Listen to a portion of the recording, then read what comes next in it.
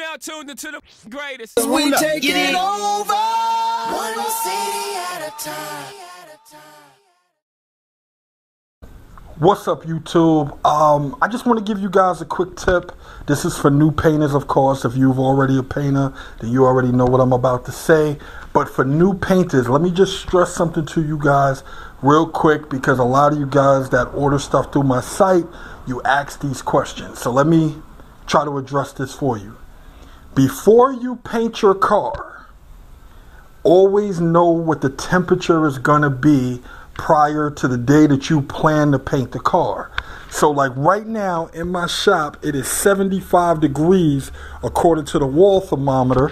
But let's see what the car says. Now, I always use a digital thermometer before I paint a car to make sure that I choose the right speed of activator or reducer, depending on what I'm doing, before I paint a car. So now the wall says 75 and the car says 80. Just double check a few spots. 81, 80. All right, so it's pretty consistent. It's about 80 degrees in here. So I'm still can fall into the medium category.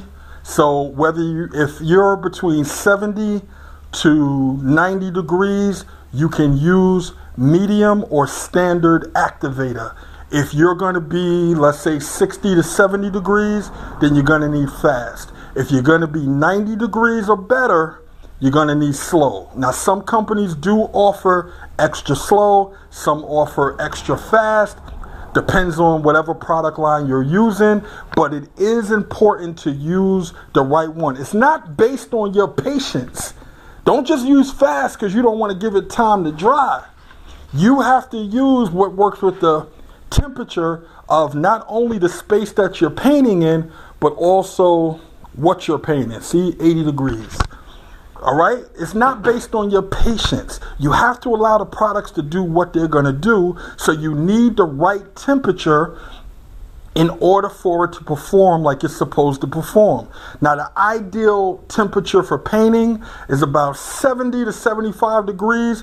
Beautiful temperature for painting. 80 is a little warm. You see, I'm sweating a little bit, but you know, that's what it is. I mean, I'm still within the medium range, so I still can get it done. Because if you use the wrong temperature, let's say you use fast when it's too hot outside. Let's say it's 95 where you are, and you use fast activator.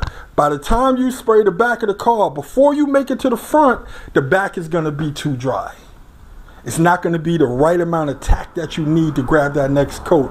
It's going to be dry. By the time you shoot the trunk of this car and make your way to the hood of this car, the back is going to be dry.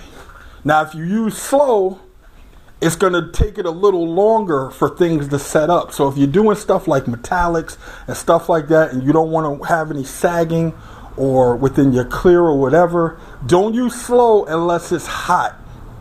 Because if you use slow when you don't need to use slow, you're going to get things like sags, and it's going to take too long to set up.